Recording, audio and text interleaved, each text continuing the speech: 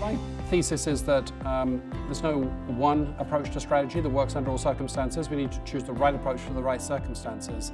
And relative to that, there are a number of things that can go wrong. One of them is misperceiving the environment. We may treat the environment as stable when in fact it is not stable, or the same as yesterday, whereas in fact it's changed.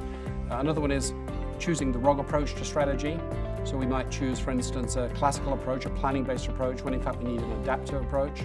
Another one is we may correctly diagnose the environment and choose the right approach to strategy, but the behavioral inertia of the organization may prevent us from actually executing it. So we may carry on doing annual planning, even if we intended, in fact, to do an adaptive strategy. And then probably the fourth trap is not to have a repertoire of multiple ways of approaching strategy and implementation. So it's the hammer that always sees the nail.